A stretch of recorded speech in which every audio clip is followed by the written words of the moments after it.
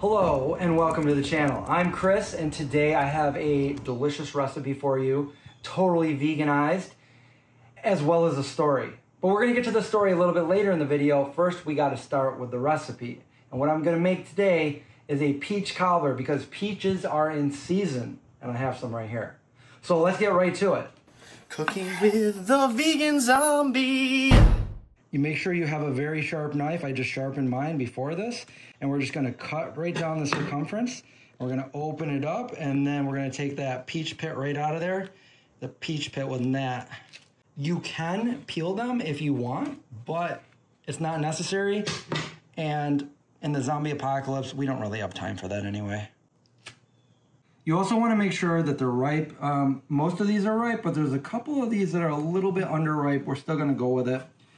Now the smell and taste of peaches reminds me, it gives me a little bit of a nostalgia feeling, although I will admit, I never really liked peaches. It's kind of funny, but I'm gonna make this recipe and I'll tell you why. You will know why I'm making this recipe later on, even though peaches are not my favorite thing. Now you're gonna take that sharp knife you have and you're gonna start cutting just like this. So you have these nice little peach wedges. You know, you can use frozen peaches, you could use canned peaches if you really want. I just want to use fresh ones and make my own kind of syrup for them.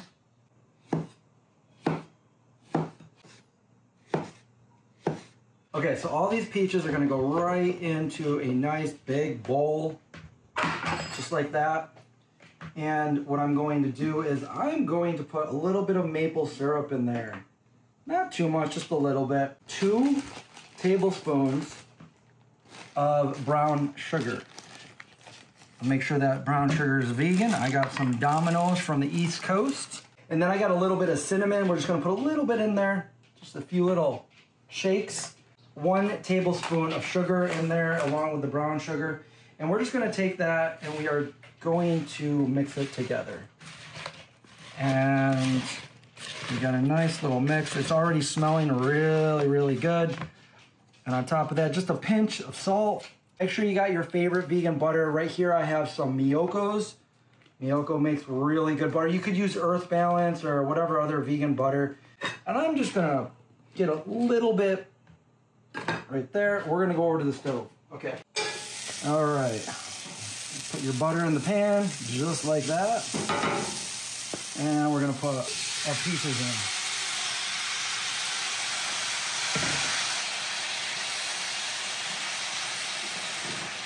We don't want to cook these for too long. We just want to heat them up a little bit. And then I'm just going to turn that flame down and we're going to go back over to the counter. All right, now we're ready for our batter. Cup of flour, 2/3 cup of sugar, a teaspoon of salt, 2 teaspoons of baking powder, 2 tablespoons of maple syrup, 1/2 cup room temperature butter or liquid, 1/2 cup of vegan milk, a little bit of cinnamon. Make sure you have your Christmas reindeer spatula or something close to that. And we're just going to stir it. All those flavors are going to come together. I'm going to give it a nice stir. Get all those clumps out of there. Some people like the clumps, some people don't.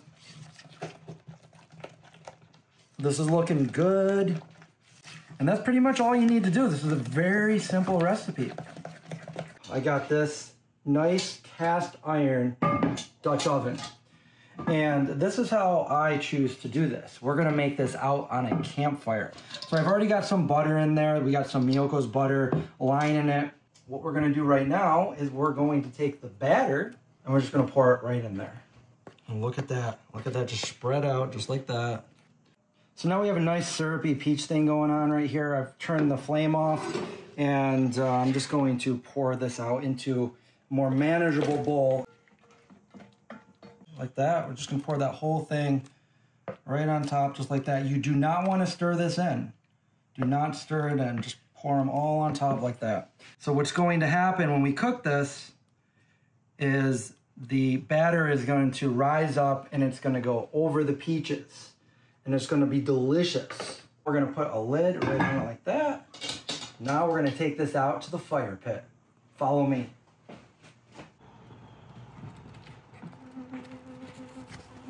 Okay, the fire is nice and hot.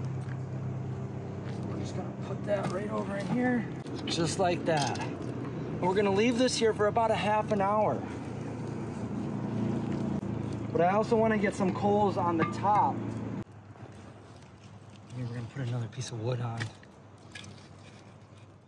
Okay, so a long time ago, back in the mid-'80s, I was a Cub Scout, and my parents brought me to a Cub Scout / Boy Scout camp on 2 different occasions, 2 years. And I would stay there for a week each time. And we would do all kinds of things that Cub Scouts and Boy Scouts do. I remember things that I didn't like, such as getting up at 6 in the morning and jumping in a freezing cold lake. We stayed in tents with lots of spiders in them. I've got a really funny story about a raccoon taking my candy bars out of my pillow while I was sleeping. But I have a peach cobbler story too. And on this particular day, my group of friends, we were the Cub Scouts, we were with some Boy Scouts. I don't recall how many people there was, maybe 10 or 15 of us. And it was pouring out. It was raining really hard. And they had a Dutch oven and they were gonna make peach cobbler. I've never heard of peach cobbler at that point. I didn't know what it was. But the name sounded really cool. And the fact that they had this Dutch oven, that they were gonna make a fire and put this Dutch oven with a peach cobbler on that and cook it themselves, there was something about that that just really made me want to try this peach cobbler so bad. And like I said, it was pouring out much like it did earlier today. So it's a perfect day to do this video. I remember the Boy Scouts, they were huddled above the fire, which wasn't a fire yet. They just had a bunch of sticks there, and they had their ponchos out to try to stop the rain. While a couple other Boy Scouts were trying to start this fire in wet wood and all that stuff. Me and a few other Cub Scouts were actually in a lean-to. And I was on the top bunk, totally comfortable, dry from all the rain, just watching the Boy Scouts go to work, do their thing. They were making peach cobbler. I couldn't wait to try this. And as this was going on, they got the fire built, and they had like a 6-foot fire. It was just like roaring. And they just started feeding it wood, try to get a really hot fire going, some hot coals. And I just fell asleep. I was so comfortable, I just fell asleep. And then when I woke up, I looked around and I said, oh wow, it must be done by now. And I said, hey, did you get that peach cobbler done? And they're like, oh yeah, they already made it and everybody ate it all. And I was like, what? There's none left? And they're like, yeah, there's none left, we all ate it. Oh my God, I've never had a peach cobbler, I wanted it so bad, and they all ate it. I was so bummed out. And that was back in the mid-'80s. And I never had a peach cobbler again in my life until about maybe a couple years ago. I can't even recall eating it because it was like a pre-made peach cobbler from like the store.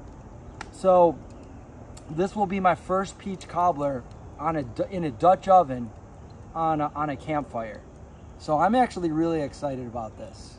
So we're gonna come back here in about 20 minutes or so, and we're gonna see how it's doing, and then we're gonna try it. So stay tuned. I moved this away from the coals, carefully get all the ashes off the top. I don't want this to fall over. Hopefully it's not burned. Okay, so unfortunately a little bit burned, but there's enough that's not burned. This backside right here was like right in the coals, and that is definitely burnt. But everything from here over, as I can see all the way down, looks like it came out really good. So I'm going to be able to enjoy at least half of this peach cobbler. I should have turned it. I had it in there for about 45 minutes. I should have probably looked at it after a half an hour. Other than that, at least we have a good amount of this that we can still eat. So right now, the most important part is we're gonna let this cool off, and then we'll come back and we'll try it out. Ooh. Look at that. It smells delicious. It actually didn't burn on the bottom like I thought it did. That came out perfect. Okay, but we're not done with just this. We need some vanilla ice cream, and Oli is a nice, creamy, vegan ice cream. So we're gonna use that. We're gonna have one little scoop right there. Look at how good that looks, guys. Finally got my peach cobbler after all these years. Let's try this. Let's get a little bit of that ice cream. Let's get a peach, and let's get the cob. Look at that. It smells peachy. Oh my God. That was a really easy recipe to make, and that's really good. And again, that's coming from somebody that's not a huge peach fan. This stuff is good, and that was almost kind of tastes like an apple crisp, but with peaches. Definitely check out that recipe. This can be done in the oven as well. Preheat your oven to 350, throw it in there for about a half an hour, and you don't have to make a fire. Don't forget to subscribe and survive. Watch out for zombies, and I'll see you guys next time. I actually made this recipe again the next day. It came out perfect, and I brought it with me to a potluck party with No Egg Craig. Check it out. Craig's gonna try Best way to scoop this. I guess this is like the only cleanish one we got left. Yeah, do it. So. Go for it. All right. Get right in there. Give it a good old scoop. Good. It didn't burn to the bottom. There we go. Oh wow, that scooped out really nicely. Yeah. All right. Perfect. We'll see how it is. I bet it's hard. I'll let you guys know if it's terrible. It might be. I don't know. We'll find out. Immediately. Immediately. Really good. Awesome. I'm so happy. I'm like, oh my god, I hope it came out as good as the other one. Just like the texture of like the filling and the crust is both pretty good. Oh, I'm so glad to hear that. There it is. Peach cobbler. Hey Eric, how's the cobbler? Oh, it is outstanding. I wish I had more mouths. Is it indulgent? It is. Especially summertime, the peaches. Oh. You like it? I did. I'll do it again. So good.